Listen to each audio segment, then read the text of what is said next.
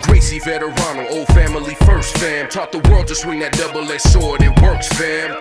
BJJ from GJJ, like Cool Herc gave birth to what your DJ plays. But despite the lineage. Hi, my name is Akins, and I'm just going to show you a couple different ways that you can actually use your weight distribution from the bottom and how it can have a dramatic impact.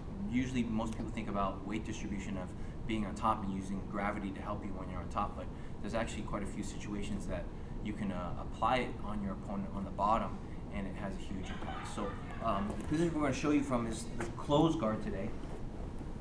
And normally what happens from the closed guard is your opponent wants to be able to stand up to open your legs. So that's very, very common. They'll stand up to break the legs. And from here, what you'll see is it's very easy for him to stand up. So go stand up, so he puts one leg up, he puts another leg up, and now he's up, right? So if I want to make it a lot more difficult for him to stand up, what I can do is I can apply my weight to his hips. So my legs are wrapped around his hips, and what I'm going to do is I'm just going to pinch my knees tight together. So now I'm a little bit connected to his hips. Now when he goes to put one leg up, that's my signal that he's going to stand. So he goes to put one leg up. Now what I'm going to do is I'm going to bite my heels down, and I'm going to lift my hips up in the air. So now when he tries to lift up, he's only got one leg to kind of help him stand up now.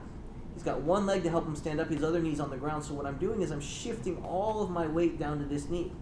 So now what he has to do is he has to kind of squat his weight and my weight to be able to stand up. So go stand up. Right, and from here, not only can I stop him from standing up, but I'll end up breaking his posture again. So when he goes to stand up, he goes to put one leg up. I'm already putting my weight, and I already have a sweep available. So he becomes very, very off balance when he tries to stand up, and he's got to deal with all that weight. Right? So all I'm doing one more time is when he goes up, I'm biting my heels down and I lift my hip up. So I'm lifting my hip up in the air and I'm trying to drive all my weight down to this side. Makes it very difficult for him to just one leg squat both of our weights, right? And